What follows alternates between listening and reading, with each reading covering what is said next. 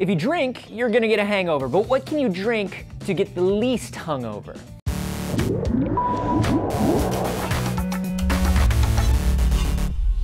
Anthony here for D-News, and last week Lacey and Trace talked about a survey that showed a correlation between the kind of alcohol people drink and what political party they're associated with, and some of you were like, well, I don't care what my drink says about me.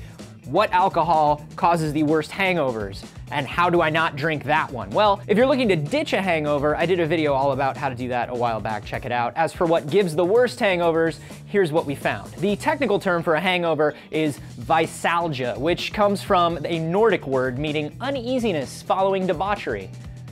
Yeah, that sounds about right. So you drink alcohol, it gets all up in your guts, and it stops your brain from making something called vasopressin. No vasopressin, and your kidneys don't absorb water, they just shoot it straight into your bladder, and you urinate it out. So you're dehydrated, you're washing out a lot of needed potassium, sodium, and magnesium from your body. Your muscles, your nerves, and your cell function are all jacked up. Alcohol also breaks up the stuff in your liver into glucose, which floods you with sugar. It's all no good, and you probably know what that feels like, i.e., the worst. So, what can you drink to minimize those effects? Nothing, because that is how alcohol works. But certain alcohols add even more nightmare stuff in there that causes a worse hangover, and we can minimize those. So when alcohol is fermented, you get these impurities called congeners, and congeners are great because they give an alcohol its taste and color, but they suck because they're toxins. Since they're responsible for the color of alcohol, you might have already guessed what I'm about to say. The darker the alcohol, the harsher the hangover. So things like gin and vodka should be easier on you than bourbon or whiskey.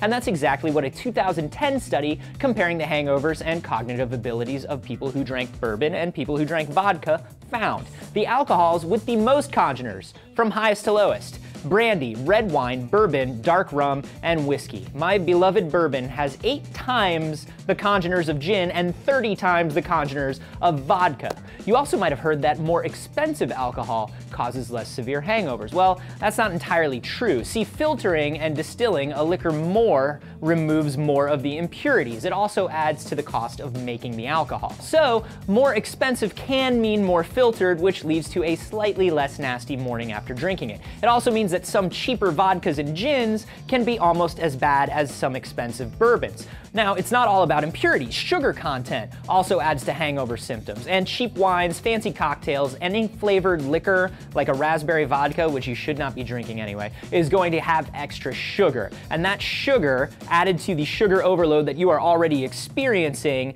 makes things even worse. Now, what about liquor before beer, beer before liquor, etc., etc.? Well, any carbonated alcoholic beverage is actually absorbed into your body more quickly than a non-carbonated one because increased pressure from the gas in your stomach forces the alcohol into your system through your stomach lining. That means anything you drink after it while there's still that pressure in your stomach is gonna get absorbed faster too. So I'd say beer or liquor is safer than any mix of both. Basically, if you're looking to minimize your hangover, you should drink nothing but the most expensive of vodkas through a Brita pitcher, I guess. But look, you drink anything to excess, you're gonna get a hangover and you're gonna do damage to your body. I know, I'm a downer. I'm just mad because I'm a bourbon drinker and I don't want anybody to feel any smug superiority over me.